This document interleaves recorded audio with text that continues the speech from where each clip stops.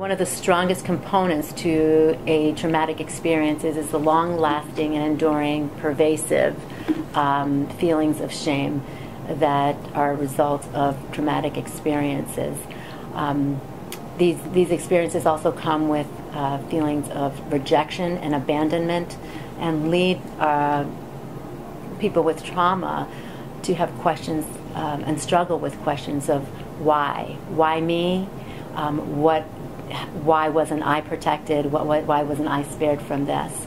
And so that's something that's very core. And so shame is rooted in the core of identity and who one believes he or she is, and a sense of worthiness. It's different than guilt, for example, that's associated with behaviors and wrongdoing, and it's different also than self-esteem, which is associated more with competence and judgment of others. Shame is really more at the core of identity. And so it also leads for those who have religious backgrounds to not only why, not why me, but why God, and a sense of questioning benevolence and defining your identity as, well, there must be something wrong with me. Shame is also something that's a shrouded emotion. It hides behind other things such as perfectionism, blaming, criticism, domestic violence, and clearly addictions, both substance addictions and process addictions.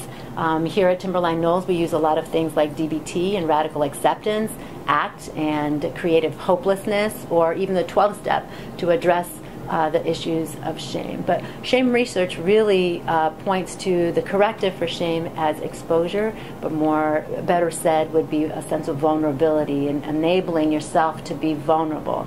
And as our women here find the strength and the encouragement and the support to be vulnerable with one another in groups and in their sessions and recovery process, they find a sense of connection, they find a sense of empowerment, and truly the sense of connection and empowerment is the bedrock of recovery, and it's the foundation of a restored sense of hope.